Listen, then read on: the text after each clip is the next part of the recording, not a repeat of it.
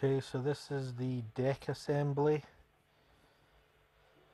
You need to have printed out all the deck parts. This is the bit that you stand on. It's really just a glue job.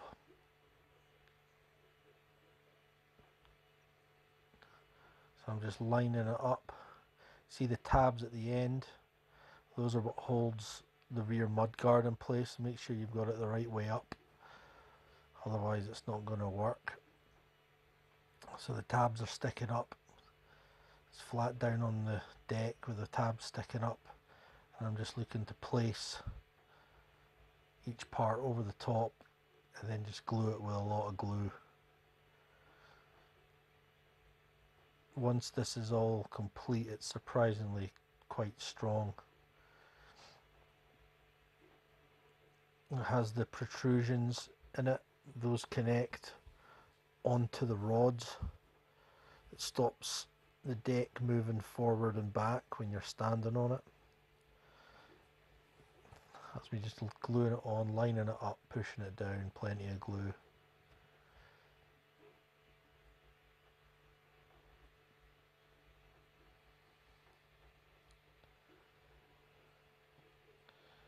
Make sure it's right down. If you use the glue that's it's slightly rubberized rather than just the thin super glue, then it'll hold a bit better.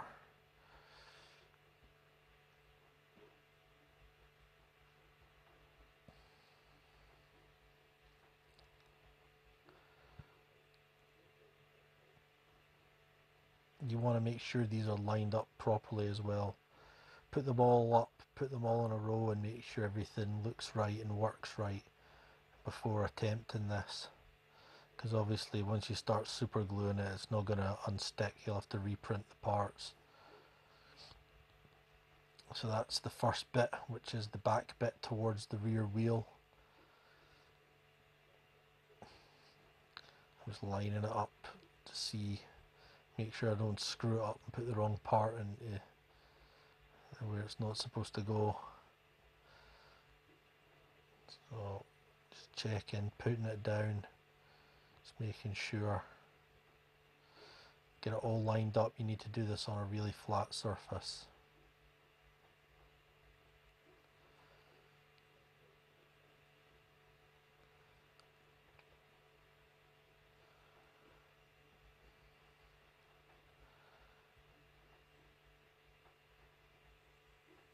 I think just there I'm just running sandpaper along the edge just to make sure that the edges are finished all right.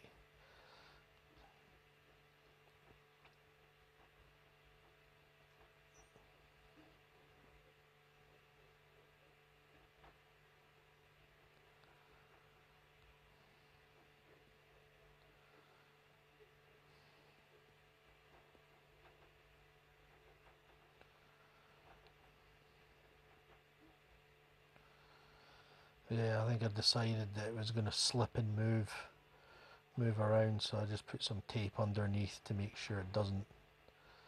It is quite a slidey surface, the surface I'm doing this on. So I'm just pushing it together, making sure it's completely tight and aligned.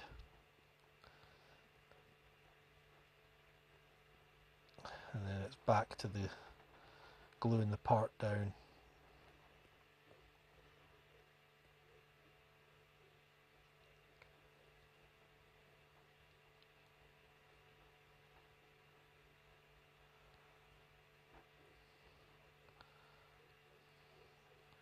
And you do want to use plenty of glue. Don't be shy with the glue when you're doing this.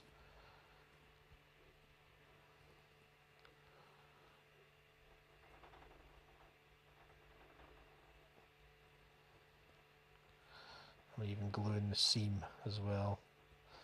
I'm not bothered if the glue runs through it because grip tape's going on the other side anyway.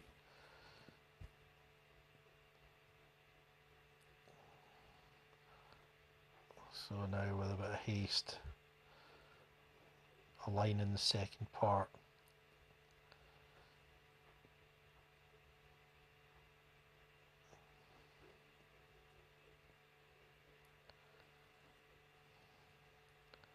And obviously with the parts meet where they protrude upwards, you want to put a bit on there if you can as well.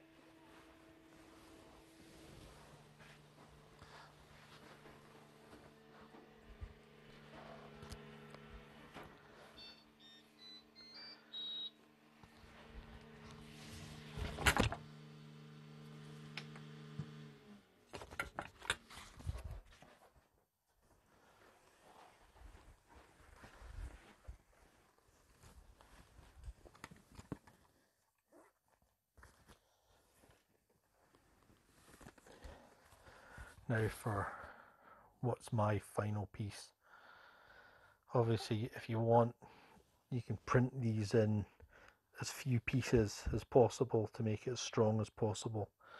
So by all means, if you've got a large print bed, you could just do this in a couple of single parts,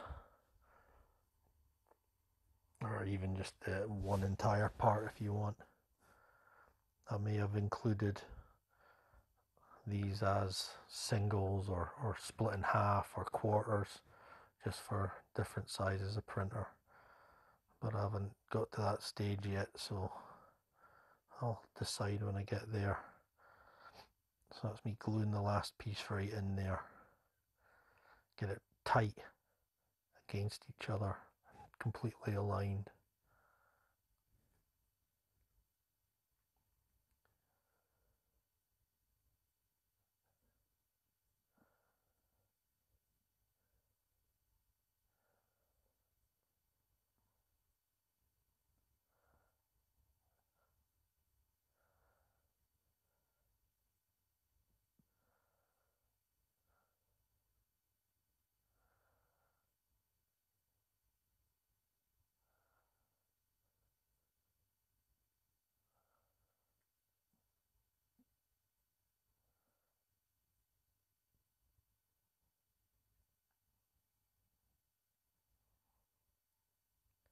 If you want, you could even use a 3D pen down the seams as well, but I did that on a previous one and had to sand it a bit. It was just a bit annoying, so I didn't bother this time.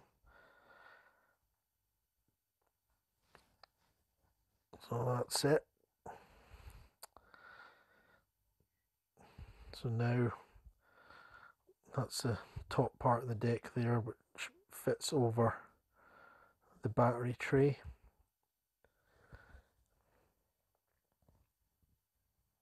Now I'm going to put the grip tape on. The grip tapes, you can get it from eBay or wherever. I mean, they're about £5 or £6 just for a plain black one, or you can get one with logos and whatever on it, but I got plain black, so I was going to spray paint a logo on mine. So I'm just making sure that it's going to fit on, and there's no real secret to doing this.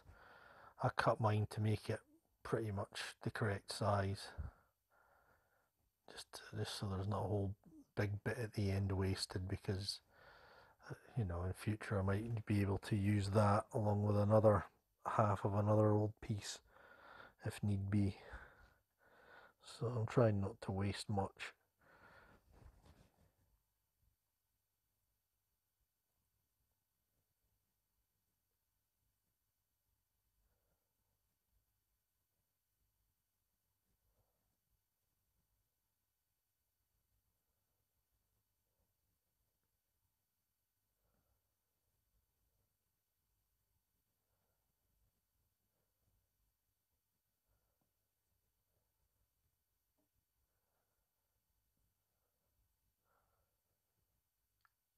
Just using a metal ruler. Be careful with this.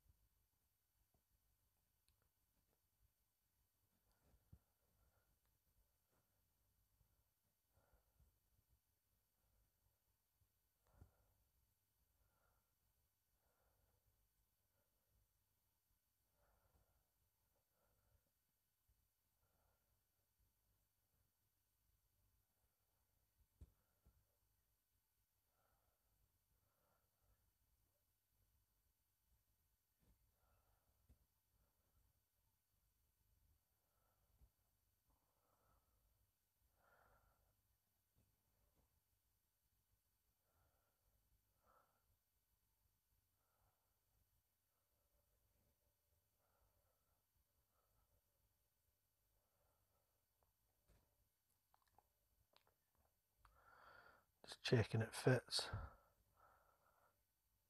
All you need to do is peel the back off and be aware it's a really sticky surface.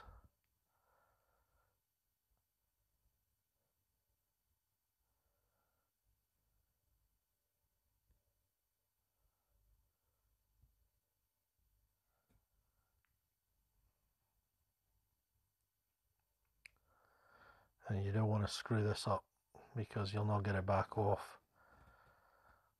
So align it as best you can. Take your time.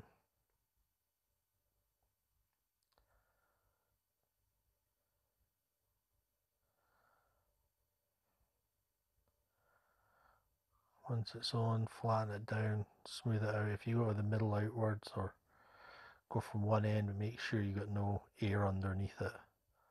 It's pretty heavy, so you shouldn't. Now I'm just going to take a screwdriver. I'm going to run it along the edge. This will help when I'm cutting it.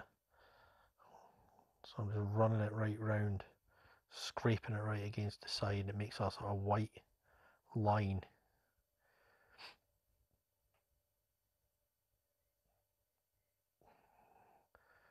Or just go around it a few times if you need to.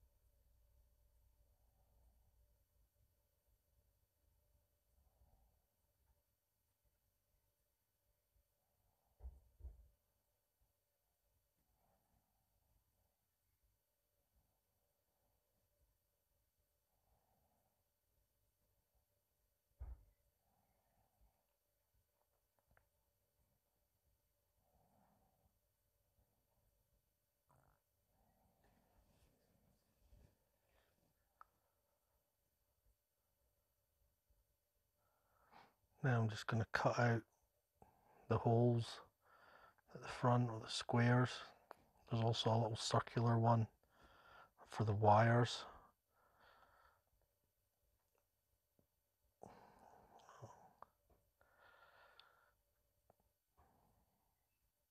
Looks like I'm starting at the edge. Just going round nice and slow. Get it right in, angle the blade in.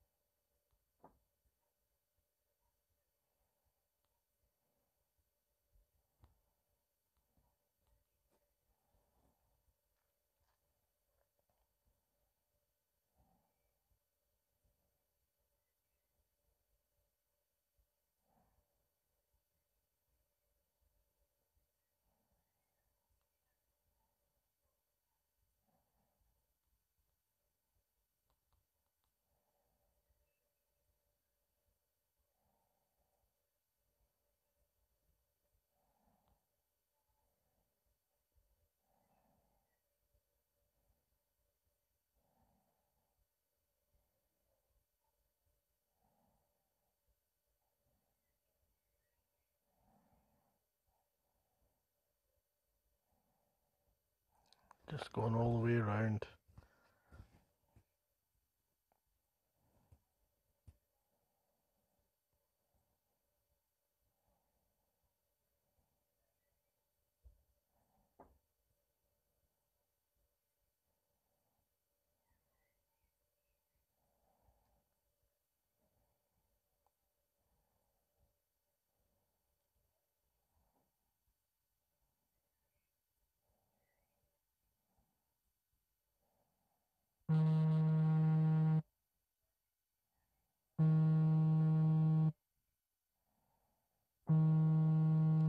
This is me just cutting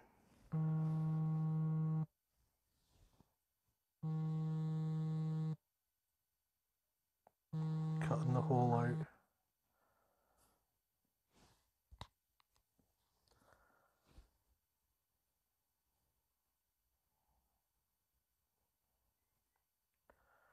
Just getting a little hole cut out for the wires.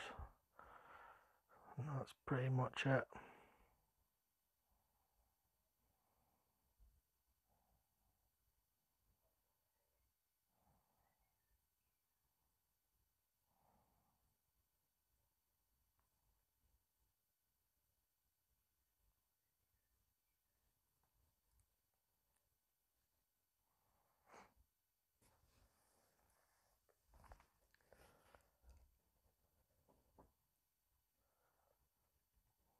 There we go.